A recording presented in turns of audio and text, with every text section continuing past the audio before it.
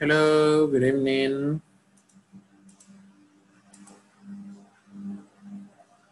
Hello, Rosario. Hello, Mayra. Hello, Ana. Hi, good evening. Hello, how are you? ¿Qué tal? ¿Cómo están? I'm very good. Excellent. Nice to have you here. ¿Qué tal? ¿Qué Okay. tal? ¿Cómo estuvo el día? Excellent. Nice. Good for you. Excellent. Very hard. Very hard. ¿A usted le toca trabajar Yes. en la oficina o de su casa? Yes. In my office. In the office. Okay. Nice. Yes. Nice. Where do you work? I work in a helping. Ah, that's true. Yeah. Excellent. Thank you. Thank you. Hi, Ana Miriam. How are you?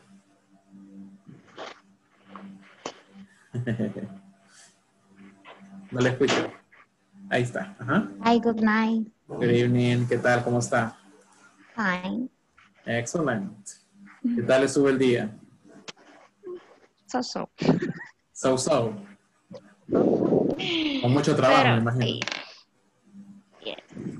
Ok. Pero es lo bueno que tenemos trabajo. Right? Gracias a Dios. Así es. Yes. Hello. Vamos a ver. Jennifer. Hi, Jennifer. Hi, teacher. How are you? How are you? I'm fine. Excellent. Nice. ¿Qué tal el día? So difficult. Sí. Sí, creo que hay días que se nos complica el trabajo, ¿verdad? Creo que casi a todos se nos complica.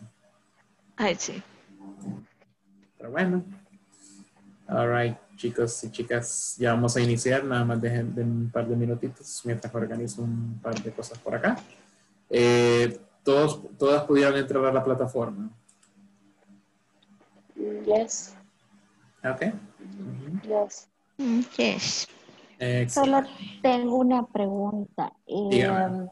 ¿Hasta dónde tendríamos que hacer la tarea? O sea, ¿hasta la 1 o dónde? ¿O la lección 2? ¿Me puede repetir la pregunta, por favor? La tarea que teníamos que hacer o llenar los formularios era la 1 nada más. Bueno, como ahí va a depender de su alcance, ¿verdad? Por ejemplo, si usted termina la sección número 1 en 2 días, no hay ningún problema. Puede seguir con la segunda, con la tercera. Incluso, digamos, hay personas que en 2 semanas terminan las 5 secciones, ¿verdad? Y ya nada más, digamos, en clase nos dedicamos a responder cualquier duda que tengan en alguna parte, si no se comprende qué hay que hacer, entonces así lo abordamos. O si no entendió alguna parte de la plataforma, también aquí lo abordamos para mayor explicación. Okay. Entonces ahí al ritmo que usted quiera, si usted ya sacó los 100, los 100 en la primera sección y en la segunda o en la tercera, ahí vamos perfectamente. Okay. Thank you, teacher. No problem. ¿En qué sección va ahorita? ¿O ya terminó toda la 1? No. Ok. No, en la sección 1 nada más. Pero yo dije, no sé si cada clase vista es cada tarea hecha, ¿verdad? Ya le comprendí. Ajá. Sí, yo lo que hago es que normalmente después de cada clase les digo, ok, ahora ya que hemos visto este tema, ya podemos pasarnos a este ejercicio. Y les digo, ok, ahora ya pueden realizar este ejercicio completamente porque ya tenemos un mejor entendimiento de lo que hay que hacer ahí, ¿verdad? Pero si usted lo hace antes, no hay ningún problema. De hecho, creo que es mejor que lo haga antes, ¿ok? Así, digamos, usted va viendo los videos, va repasando las clases y acá nos quedamos solamente practicando, ¿verdad? Y aprovechando el tiempo para practicar speaking e interactuar con sus compañeros. Pero sí, si usted se adelanta, no hay ningún problema. Ahí es mucho que mejor. Yeah, that's not a problem. Hello, Antonio, Arturo. Hello, Jorge. How are you? I'm fine, teacher. And you? I'm fine, thank you. Excellent. ¿Qué tal el día? Very good. Nice. Excellent. You have a lot of energy today. Let's see. Carlos and also Rebecca. Hello. Hi, teacher. Good evening. Good evening. ¿Qué tal? ¿Cómo estamos? How are you? I'm fine, thank you. Excellent. Thank you for joining us, okay? Thank you so much for joining us. Nada más déjeme un momentito que tengo que arreglar algo por acá.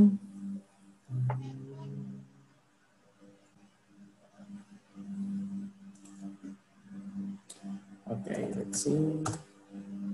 Ok, los que se acaban de incorporar, ¿no han tenido problemas para ingresar a la plataforma? ¿Algún problema con algún video o algo?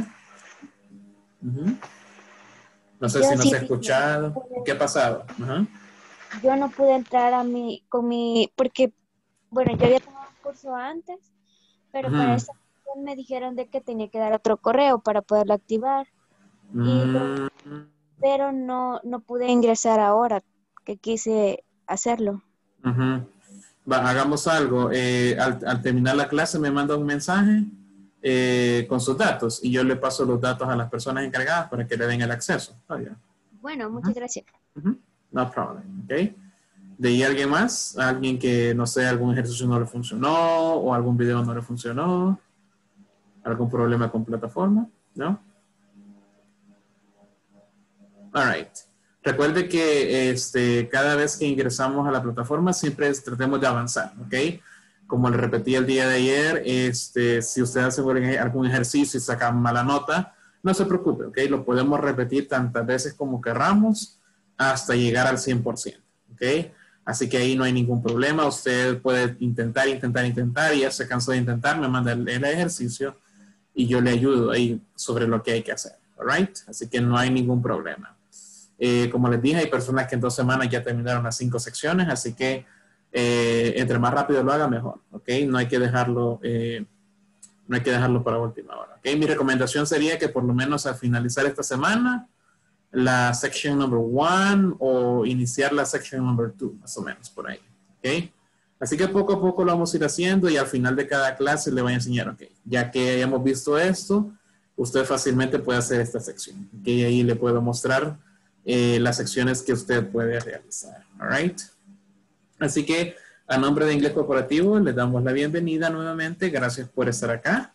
Thank you for making the time. Ok, sé que a esta hora quisiéramos estar dormidos, ¿verdad? Pero acá estamos con la disposición y eso se agradece mucho. Ok, así que welcome. Ok, y vamos a iniciar.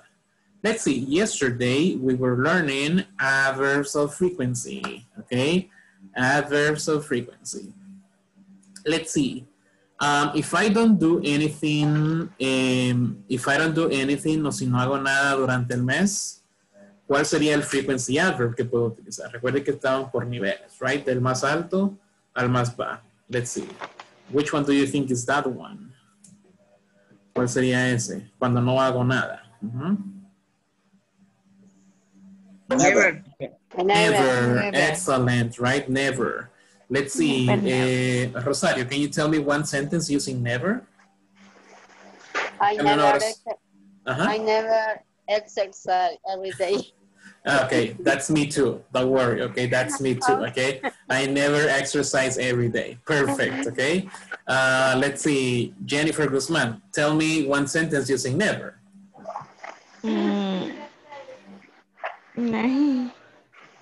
Never. No, no sé. Ajá. Que sería nunca, algo que nunca hacemos. Ajá. I never. Yeah, I never go to the gym. Yeah, me too. Okay. No. Yeah. No, the gym is for other people, not for me. Okay. Let's see. Thank you. Let's see, Rodrigo Alexander. Tell me something that you never do. I never play guitar. You never play the guitar. Okay. Yeah. Okay. But would you like to play the guitar? ¿Le gustaría? Yeah, I will. Okay. Perfect. Excellent. All right. Let's see. We have never. Okay. That's the lowest. Ese es el más bajo. ¿Y cuál es el más alto? Let's see. Do you remember? Always. Always, right? Always. So that's something that we do every day. Or, yeah, that's probably something that we do every day, even Saturdays and Sundays, okay? So that's something that we do every day. For example, I always listen to music in the shower, okay? I always listen to music in the shower. Let's see, what about you? Helen, tell me, what is something that you always do? Always, siempre. No la escuchamos, Helen, sorry. Tiene apagado el micrófono.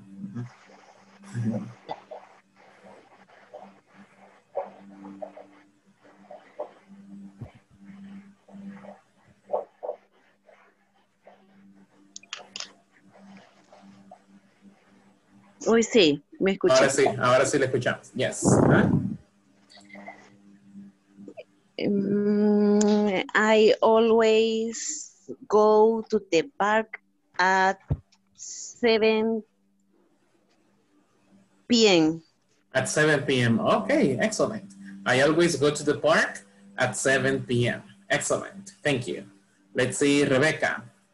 Can you tell me one using always? I always prayed in the night. I always pray at night. Excellent. I always pray at night. Excellent. Vamos a ver, Sylvia. Tell me one sentence, please, using always. Always. My brother always go run in the park. Ah, perfect. My brother always goes to run in the park. Okay. Acordémonos que ahí es third person singular. Okay, entonces tenemos que cambiar. Goes. Goes to the park. Okay, excellent. Thank you. Play. Play. Sorry. Okay, he always plays. He always plays. Excellent. ¿Era plays o era goes? I don't remember. Okay, don't worry. Okay, don't worry. Don't worry. Run. Run. Okay. Ya me lo cambié otra vez. Okay, a ver, it's run. Play. Okay, play. Okay, excellent. Thank you. All right, let's see. Arturo, tell me one sentence using always. I always go to work.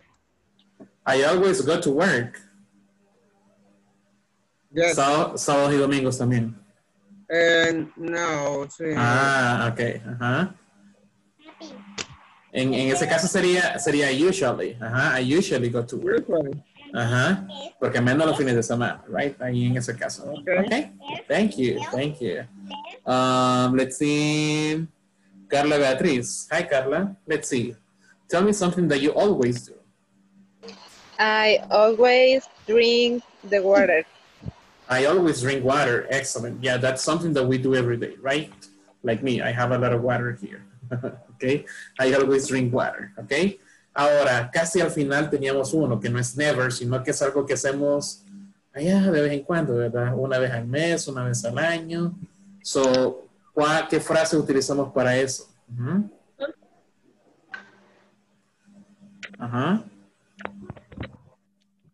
Hay una frase que utilizamos. Rarely, ok, que sería como raras veces. Rarely. Rarely. ¿Cuál es otro sinónimo de rarely? ¿Quién se acuerda? Hardly ever. Hardly ever. Excellent, ok. Hardly ever. Entonces ahí tenemos esas dos opciones. Rarely or hardly ever. Ok. Vamos a ver. Jorge Alberto, can you tell me one sentence using rarely or hardly ever, whatever you want? I hardly ever play chess with my friend. Okay. I hardly ever play chess with my friend. Excellent. Let's see, Jennifer. Tell me one.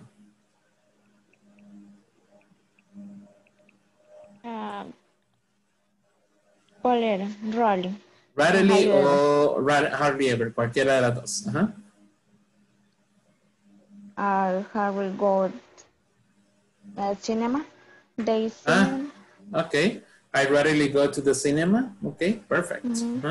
Excellent. And the last one, Marlon. Let's see, Marlon. Tell me one sentence using rarely or hardly ever. Cualquiera de las dos. I rarely eat pupusas. In the Oh, morning. really? Ah, in the morning, really? Why? Las pupusas son sagradas. No, don't do that. Okay. But Es what que about... en la mañana es raro, pero en la noche sí es casi siempre. Ah, okay, okay, yeah. Ya le vamos a excomulgar del Salvador. Okay, excellent, okay. Thank you so much, okay. Excellent, people. Nice job, okay. Ahí tenemos nada más algunos ejemplos de los frequency adverb que estuvimos utilizando, okay. Ahora vamos a ver otras reglas que tenemos aparte por ahí de cómo utilizamos los frequency adverbs, okay. Probablemente en los ejercicios que están en la plataforma se preguntarán por qué pasó algo que pasó por ahí. Si usted ya lo adelantó un poquito y ya vio algunos ejercicios, probablemente se preguntará qué pasó ahí, ¿verdad? Eso es lo que vamos a ver ahorita. Así que los he silenciado a todos, así que si cualquier pregunta, activa su micrófono, ¿ok? O si le pido que participe, también. No hay ningún problema. All right. So, estos son algunos de los que estuvimos viendo el día de ayer. Always, usually, often, rarely, ok, son algunos de los que estuvimos viendo ayer. Y ahí tuvimos otros utilizando always, ok. Decíamos que esos son cuando utilizamos I, siempre va después de I, ok. I always, I often, I rarely, ok. Es la posición que normalmente tiene the frequency adverb. ¿Qué pasa cuando utilizo he or she? In that case, también lo ubico después del sujeto, ok. Por ejemplo, my sister rarely has breakfast. My brother usually plays basketball. My sister often visits the gym, ok. Ahí teníamos varias frases o varias oraciones que ustedes me dijeron. Y algo muy importante es que cuando utilizamos he, she or it, ok, así como en estos casos, utilizamos el third person singular, ok, porque esta es una oración en presente, por lo tanto tenemos que aplicar esa regla, ok, así que no se nos olvide que cuando hablamos de he, she or it, we have to change the verb, ok, tenemos que agregar S o ES dependiendo del verbo, right? Fue lo último que vimos el día de ayer. También vimos otras frases utilizando days, ok, utilizando days. Vamos a ver, ¿quién se acuerda qué significa once? ¿Qué significa once? Una vez. One time, excellent, ok, one time. ¿Y cuál es la frase que utilizo para two times? Twice. Twice, excellent, ok, twice, twice. Entonces, esas son otras frases que también podemos utilizar y ya vamos a ver cómo las utilizamos, ¿ok? Porque de hecho ayer las vimos en la presentation, pero hay un par de detalles ahí que podemos utilizar. Pero estos eran frequency adverbs, ¿ok? Frequency adverbs. Now, in the case of sometimes, ¿ok? Sometimes it's a little bit special, ¿ok? It's a little bit special. Primero que todo, se puede ver el documento, ¿verdad? Se ve el documento, el que está aquí. Ok, perfect, thank you. Ok. Sometimes puede tomar tres diferentes posiciones. Ok. Sometimes. Pero eso es únicamente con sometimes. Eso no va a pasar con often, ni con usually, ni con always. Ok. Sino que solo con sometimes. Ok. Sometimes tiene un poco más de derechos en este caso, entonces va a tomar diferentes posiciones. La primera es la que todos los frequency adverbs toman, después del subject, ¿ok? I sometimes go to the gym, ¿ok? I sometimes go to the gym. The second position is at the end, ¿ok? At the end, I go to the gym sometimes, ¿ok? I go to the gym sometimes. That is acceptable, ¿ok? That is correct, ¿ok? That is correct. And the position number 3 is going to be, sometimes I go to the gym, okay? Sometimes I go to the gym. Remember, this is only for sometimes, okay? I can't do this with always, often, or with usually, no, okay? Or never, no, okay? Only sometimes, okay? Only sometimes. Solo con sometimes puedo hacer eso, de ponerlo en cualquiera de esas tres posiciones, ¿ok? Así que ahora, think about one sentence using sometimes. think about one sentence, okay? Y luego les voy a pedir que me ayuden a decir unas oraciones. You can put sometimes after the subject, at the end, or at the beginning, okay? De cualquiera de las tres maneras me lo puede decir. All right? So, think about something that you do sometimes. Let's see. Luis, tell me one sentence, please.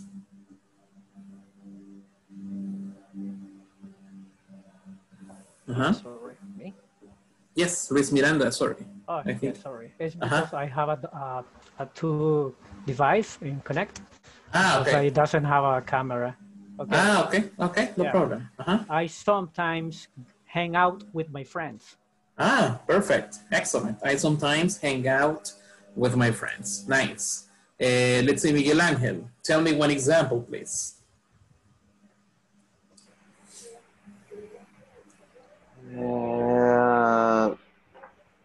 Sometimes I go to the party. Excellent. Nice. Good for you. Sometimes I go to the party. Excellent. Okay, nice. Esa sería otra position, okay, que podemos tener de sometimes. Excellent. Let's see, Elmer Neftali. Tell me one sentence, please, using sometimes. Teacher, hace poquito he entrado porque tuve problemas con la aplicación. Okay. No he estado escuchando toda la clase. Okay, no problem. Okay. Nada más decíamos, en ese caso decíamos que sometimes puede tener tres diferentes posiciones.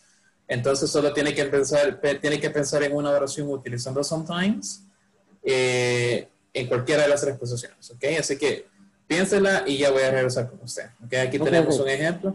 Aquí tenemos un ejemplo para que lo tomen en cuenta. Let's see, Mayra. Tell me one example, please. Hello. Sometimes I go to the supermarket. Sometimes I go to the supermarket. Excellent. Thank you. Nice. Let's see. Anna Miriam. Let's see, Anna. Tell me. Sometimes I write reports in the office. Excellent. Sometimes I write reports in the office. Excellent. Good job. Let's see, Carla Beatriz. Tell me one example, please. I read the book sometimes. I read a book sometimes. Excellent. Nice. Rebecca, tell me one example, please. I bake the dessert sometimes. I bake the desserts. Yes. Okay, in that case, the correct word is, porque ahí me dijo desierto, ok, el acento lo hacemos en la última E, que sería desserts, desserts, esa sería la palabra correcta. I bake desserts sometimes. Nice. Daisy Judith, tell me, Daisy. I sometimes eat pizza in the restaurant. Nice, okay. Nice, excellent. Thank you so much. Okay, thank you so much. Mirna, hi Mirna. Tell me one sentence, please.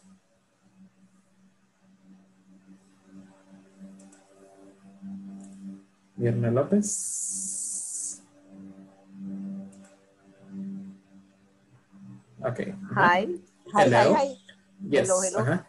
Tell me. Sometimes drinks Coca-Cola. Sometimes I drink Coca-Cola. Excellent.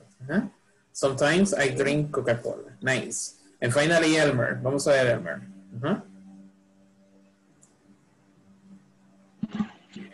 Sometimes I study English. Excellent. Okay. Sometimes I study English. Excellent. Good job. Nice job. Thank you. All right, people. So that's how we use sometimes, okay? Esa es una palabra que tenemos especial que puede estar en diferentes lugares, right? Aparte de eso, recuerde que también tenemos time phrases, okay? Time phrases. Ahora, esos time phrases únicamente pueden ir al final. Por ejemplo, 3 times, 2 times, once a week, twice a week, okay? Estas frases solamente pueden ir al final, okay? No las puedo poner al inicio ni después del sujeto, no, okay? Aquí tengo un ejemplo. I go to the gym 3 times a week, okay? 3 times a week. Recuerde que tenemos once, que sería una vez, once a week, o twice a week, ok. O incluso podemos cambiar week por month, ok. Once a month, twice a month, 3 times a month, o incluso con el año. Once a year, twice a year, 3 times a year, etc. Okay? For example, I go to the dentist 3 times a year. Okay? 3 times a year. Así que pensemos ahora in one sentence using a time phrase. Okay? Necesitamos utilizar un cierto número de veces al final de la oración. Así que think. Ya les voy a preguntar. Okay? Think about one sentence using a time phrase.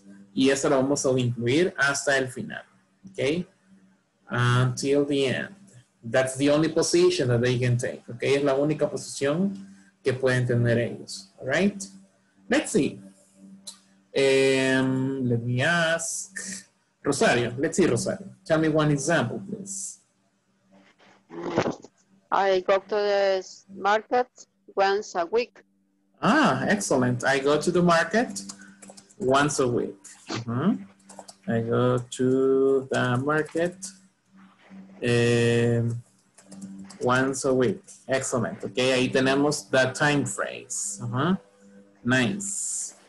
Thank you. Let's see. Carolina, tell me one, please.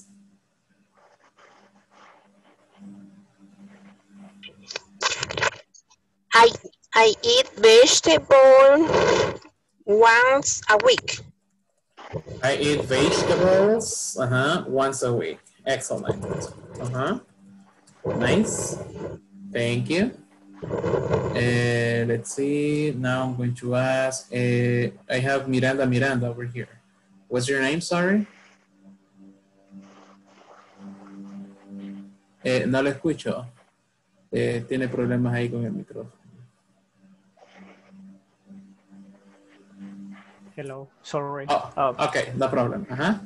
Yeah. I go swimming 4 times a week. I go swimming 4 times a week. Excellent. Yeah. ¿Cuál es su nombre? Disculpe para ponerlo acá en el... Oh, Miranda. You can tell me Miranda. It's Luis Miranda, but my friends only tell me Miranda. Okay, perfect. Excellent. Yeah. Thank you. Nada más lo vamos a poner como Luis para registro de INSAFORP, ¿ok? Porque por veces nos piden ese dato. Ok, thank you, Luis. Let's see, Mayra. Mayra, tell me one sentence, please. I wear a bed twice a week. One more time, please. I wear a bed twice a week. I wear a belt. Okay. Twice a week. I wear a belt. ¿Qué sería eso? Chaleco. In that case, it's a jacket. A jacket. I wear a jacket twice a week. A jacket. Excellent. Helen. Yeah, thank you. Helen, tell me. I sleep every day 2 times a day. Okay. I sleep every day twice a day. Excellent. Nice. Carlos Mejía, tell me.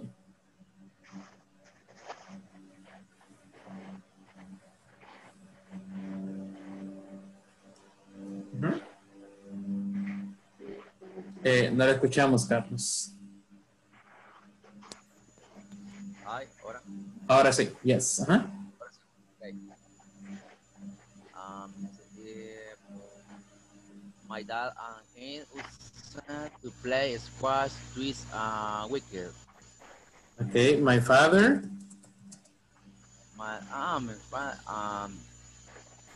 And him, Yelva.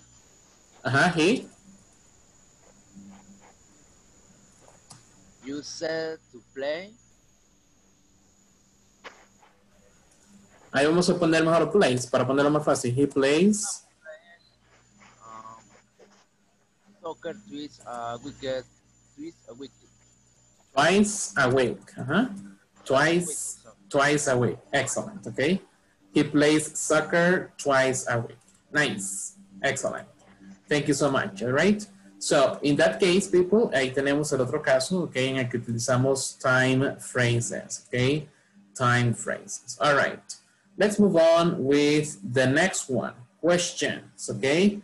Believe it or not, in questions, we can have also time expressions, okay? Or sorry, frequency adverbs, okay? Frequency adverbs. For example, do you always have breakfast in the morning? Do you often go to the gym? Okay. En ese caso también podemos utilizar los adverbios de frecuencia, okay, en preguntas. Ahora, ¿cómo respondemos? Yes, I do, or no, I don't. Okay. Very simple. Okay. Porque la pregunta es con do, entonces respondo con do también. Okay.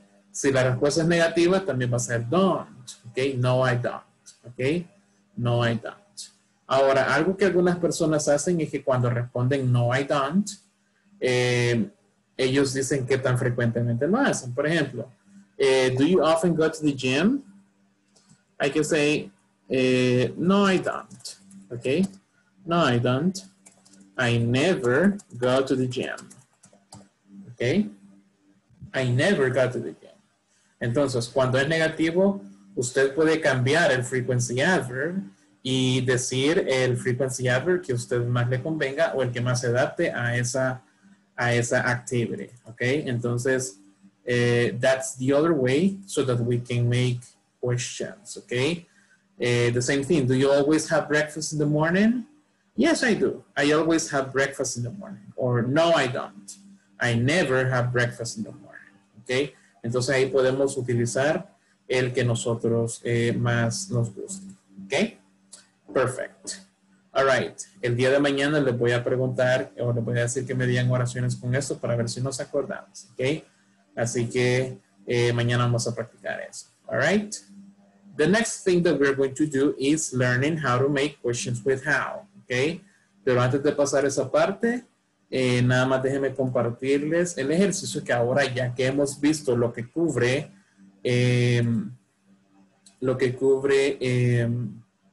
the frequency adverbs, ok, usted fácilmente puede realizar el ejercicio 1.4.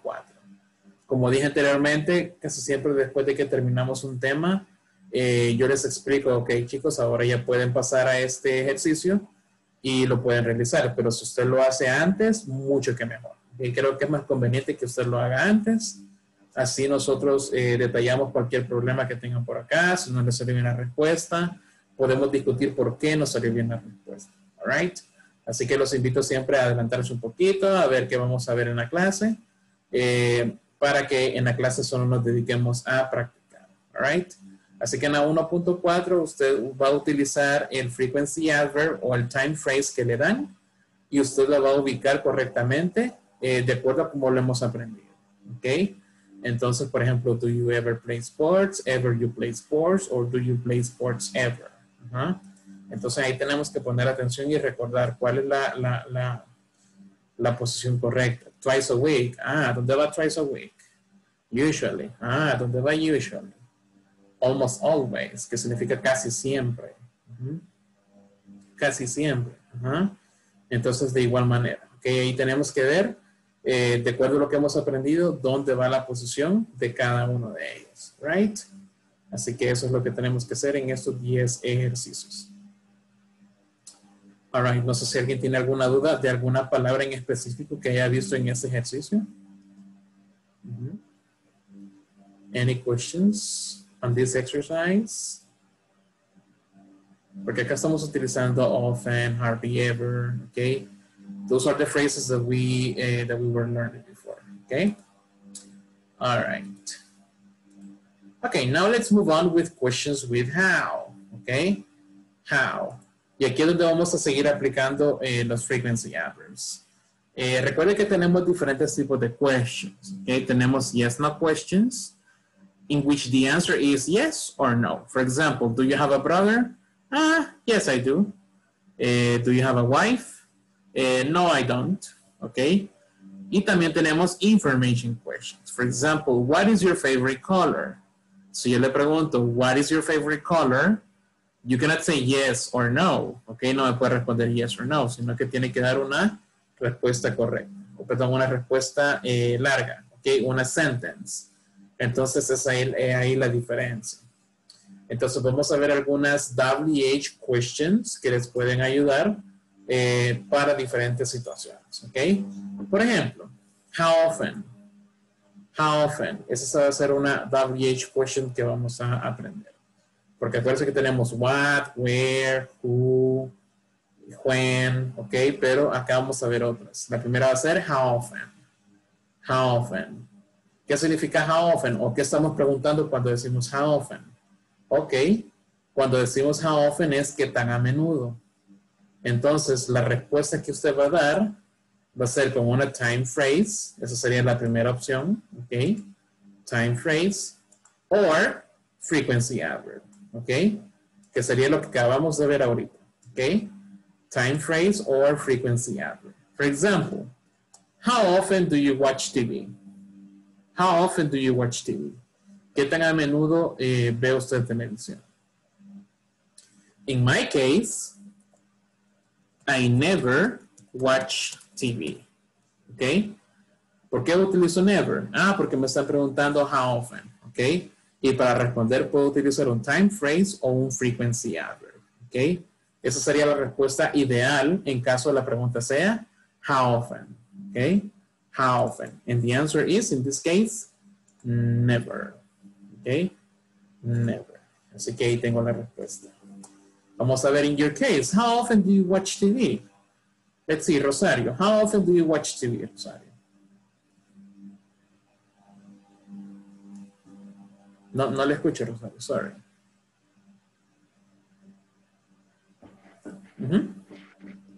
I often watch TV. Never. Ok. En ese caso, siempre va a ser después del sujeto. I never watch TV. I never watch TV. I never watch TV. Excellent. Thank you. Let's see, Arturo. How often do you watch TV, Arturo? I frequently ever tonight. One more time, please. Frequently ever watch TV tonight. Pero qué tan a menudo. En este caso vamos a utilizar un frequency adverb, así como usually, often, sometimes, never. Sometimes. Ok, I sometimes watch TV. Así tendría que ser la respuesta. Okay. Watch TV. Excellent. Ok, watch TV. Ok, si se fijan, chicos, en este caso, después del sujeto, utilizo la respuesta que me permite esa pregunta. Ok, un frequency adverb o un time phrase. Recuerden que con los time phrases lo utilizo al final, right? Lo que acabamos de ver. Por ejemplo, I watch TV twice a week. Ok, eso podría ser otra respuesta. Ok, I watch TV twice a week. En el que estoy utilizando un time phrase, ok, pero yo sé que los time phrases van hasta el final, ok. No lo puedo poner después del sujeto, ok. Let's see. Let me ask someone else. Let's see, Sylvia. How often do you watch TV, Sylvia?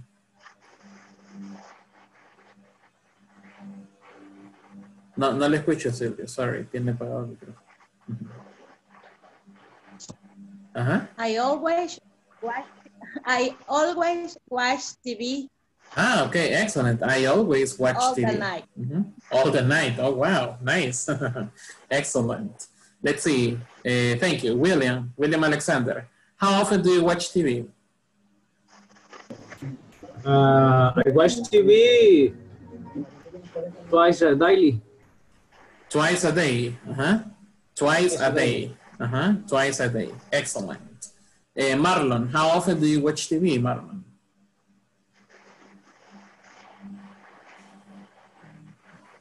I rarely watch TV in the morning. Ah, excellent. I rarely watch TV in the morning. Excellent. Let's see, Jorge, how often do you watch TV, Jorge? I usually watch TV at night. Ah, excellent. Okay, I usually watch TV at night. Okay, the next question is, how often do you go to the gym, people? How often do you go to the gym? Let's see, Rebecca, how often do you go to the gym? I never go to the gym. Okay, that's me too. Okay, I never go to the gym. Thank you. Carla Beatriz, how often do you go to the gym? I never go to the gym. Okay, I never go to the gym either. Let's see, Nelly Elena, how often do you go to the gym, Nelly?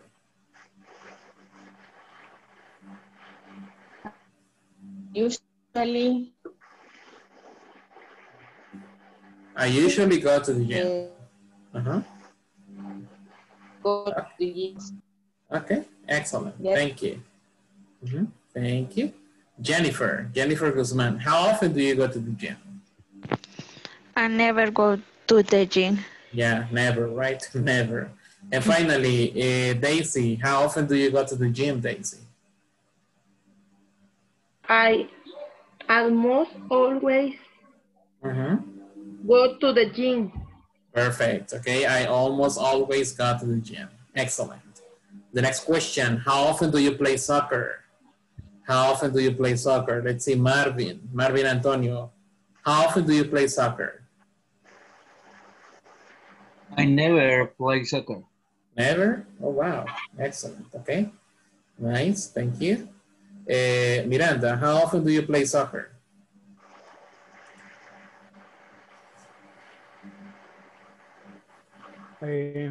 I hardly ever play soccer. I hardly ever play soccer. Excellent. William Alexander, how often do you play soccer?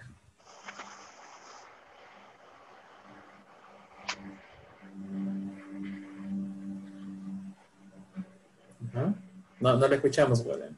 Tiene apagado el micrófono. Ok.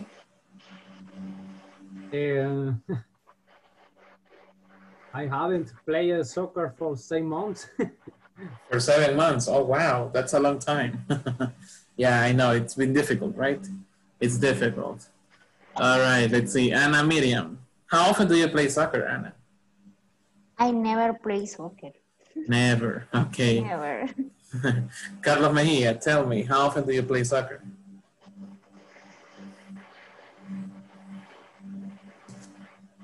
I sometimes play soccer. Okay, I sometimes play soccer. Excellent. Okay, nice. Okay, people, so that's how we answer. Okay, así es como respondemos. Cuando la pregunta es how often, puedo utilizar un time phrase o un frequency adverb. Ok, esa sería la manera correcta de responder a este tipo de preguntas de how often. Ok, ahí yo utilizo el frequency adverb que yo quiera. Ahora, vamos a ver, ¿me pueden hacer preguntas utilizando how often? Teacher, how often do you?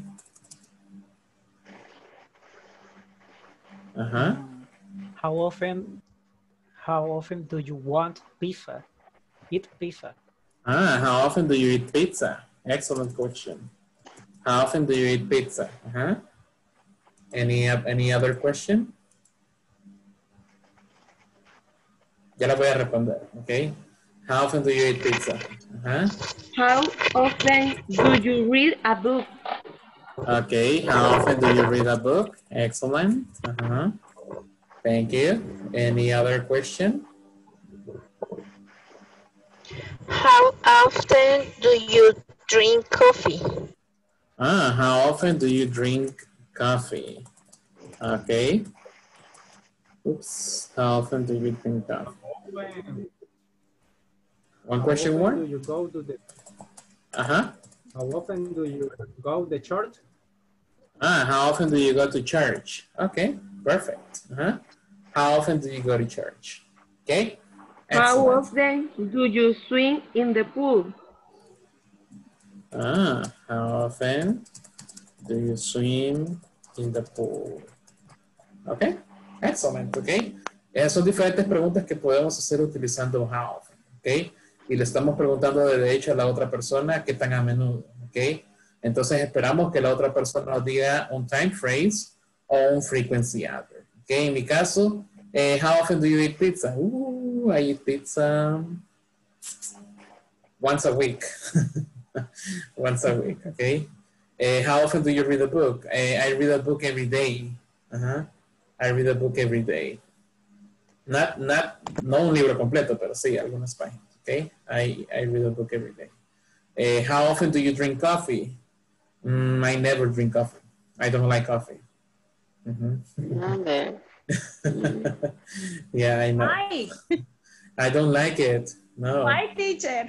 Only chuponeado with semita and sapores, but I not. like it coffee. No, I don't like it. I prefer tea. I prefer tea. Yeah. Tal vez cuando, más adelante, cuando ya tenga unos 40 años, probably. Pero right now, no. No estoy diciendo que solo es para mayores, sino que no me gusta. Okay, no me gusta. How often do you go to church? I go to church once a week. Once a week. And how often do you swim in the pool? Okay. Before the quarantine? Never. No, before the quarantine, twice a week. I like swimming. Aunque no lo parezca, I like swimming. Okay? Yes. All right.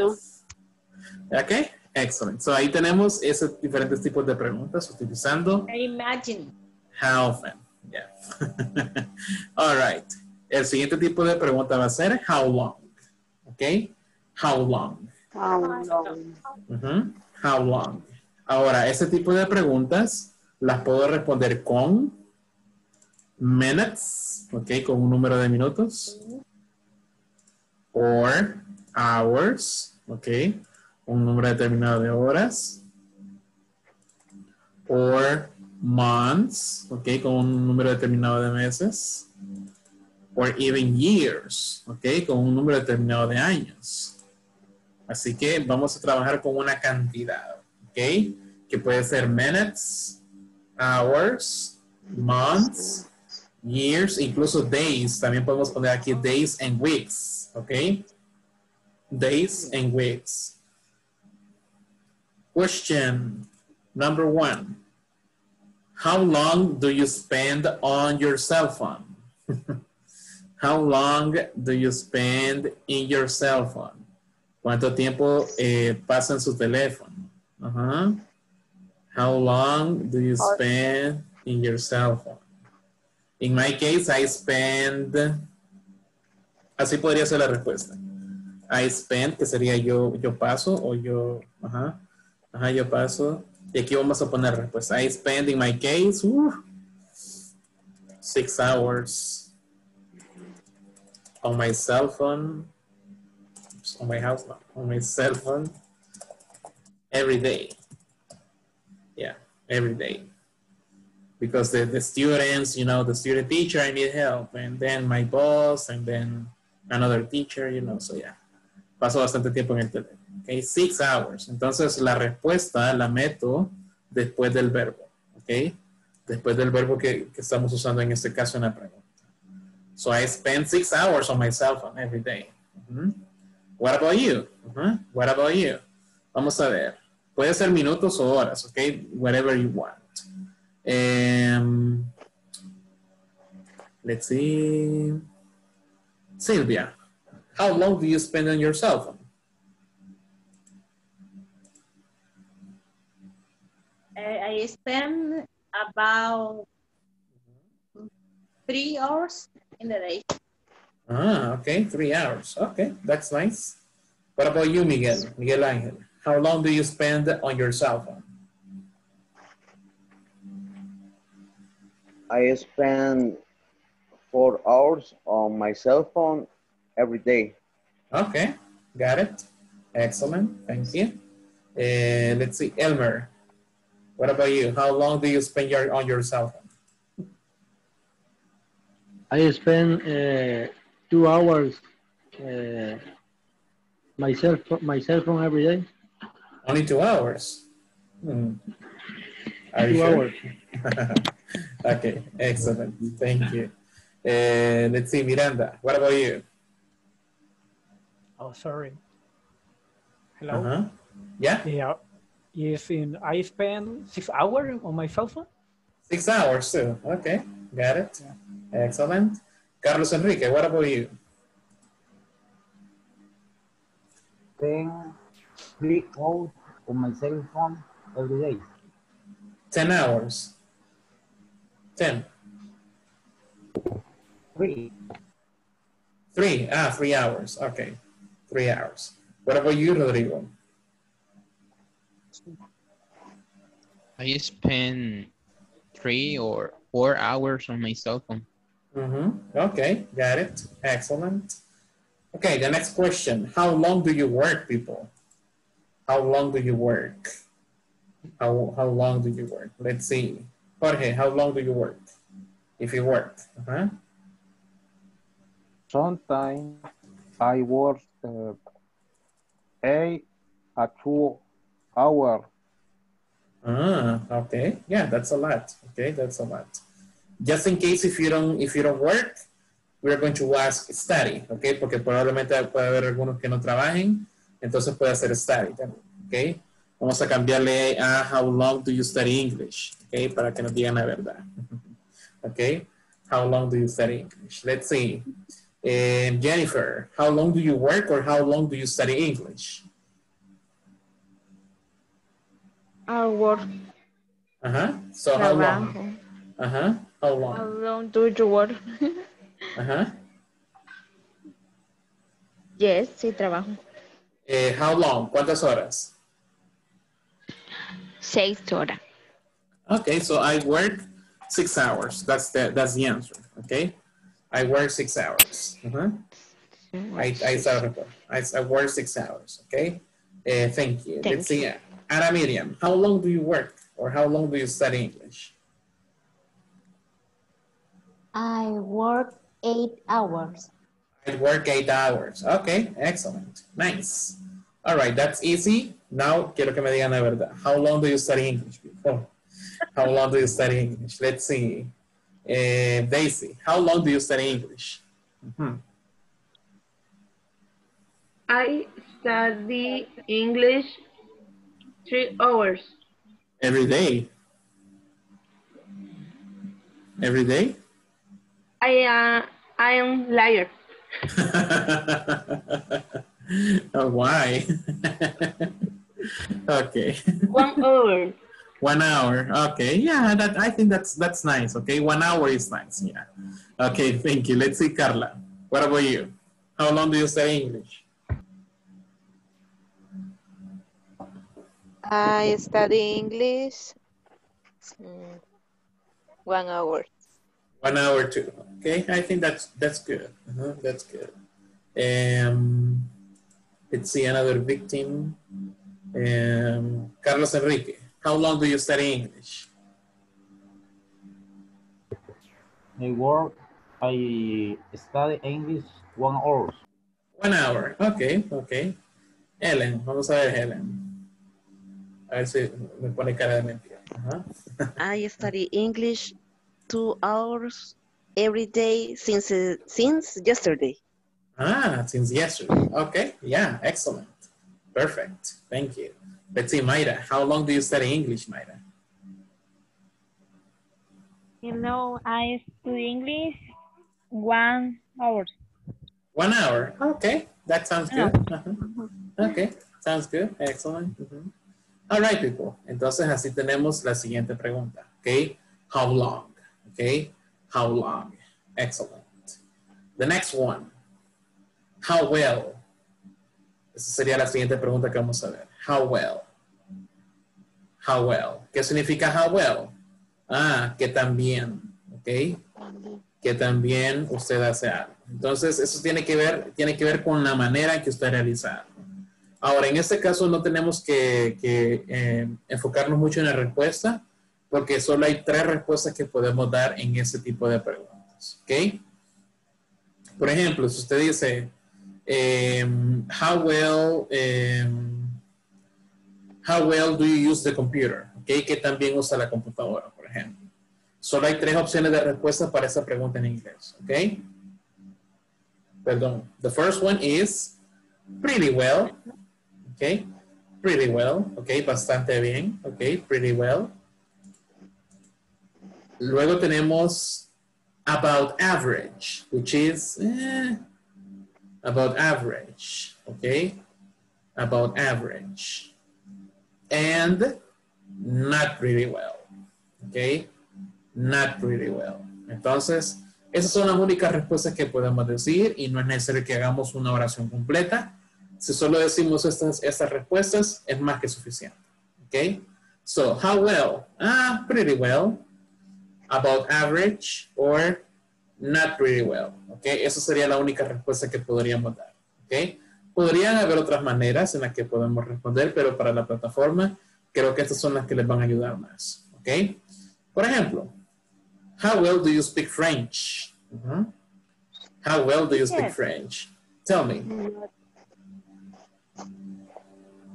¿Qué significa about average? About average. Tipo más o menos. Thank you. No problem.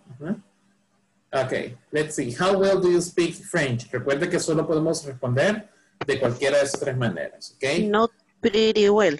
Not pretty well. Okay, not pretty well. Vamos a ver, ¿a quién le veo cara de francés? William Alexandre, how well do you speak French?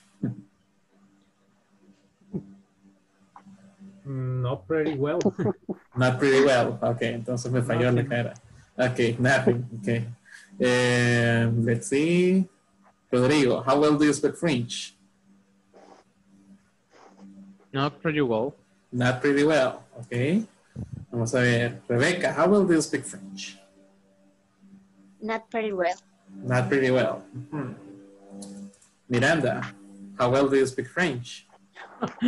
It's hardly ever learn English. It's difficult to learn another language right now. I know. Okay, okay. But yeah, probably in the future, right? Probably in the future. Vamos a ver, ¿quién puede hablar francés de aquí? ¿Hable ahora? Doesn't exist in this room. Yeah, you don't know. You don't know. Nadie. Sí lo como bien. In the morning with beans, con cremita y frijolitos, right? Yeah, French in that case, yes, right? Yeah, in my case. clase fui teacher. Okay. ¿Ça va? Solo. ¿Cómo tú te apelas? Yo me apelo Jorge. So yeah, about average. Yeah, excellent. Yeah, excellent. Okay, nice. I will say in my case, not pretty well, porque si Jorge fue a una clase, yo fui a 3. Okay. All right. The next one. How well do you play basketball? Ahora sí un poco más realista. How well do you play basketball? Let's see. Rosario, how well do you play basketball? I never play basketball. Recuerde que en este caso solo vamos a tomar una de las 3 respuestas. Pretty well. Not very well. Okay, okay. Thank you. Elmer, how well do you play basketball? About average. About average. Okay, perfect. About average. Nice. Mayra, how well do you play basketball? Not pretty well. Not pretty well. Okay. Thank you. Carlos Enrique, how well do you play basketball? Not pretty well. Not pretty well. Okay. And finally, Ana Miriam, how well do you play basketball? About average. Average. Excellent. Okay. About average. Okay. Excellent. Nice. Nice. Y ahí definitivamente podemos poner más cosas. Ok. Entonces, incluso en la plataforma hay un ejercicio. Ok. Porque en la plataforma solo tiene que completar ya sea con how long o how well o la otra que vamos a ver. Ok. Hay una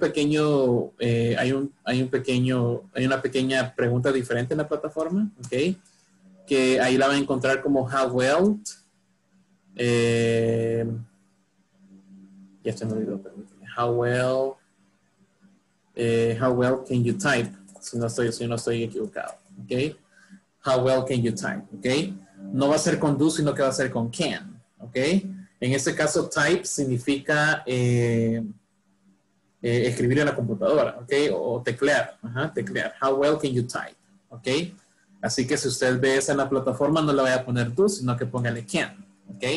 Porque así está en la plataforma. Por si usted llega a ese ejercicio. It's 1 point, ya le digo qué número es. 1.11 en a 1.11. It's, what is the answer, sorry?